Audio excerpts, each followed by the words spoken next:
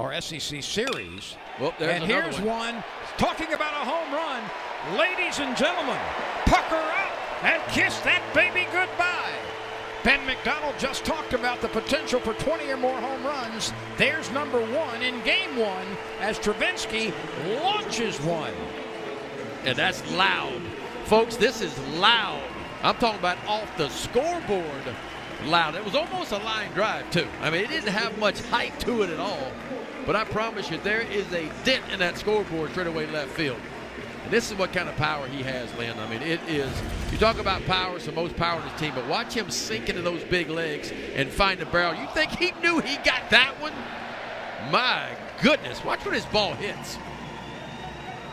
That's what we call light tower power there.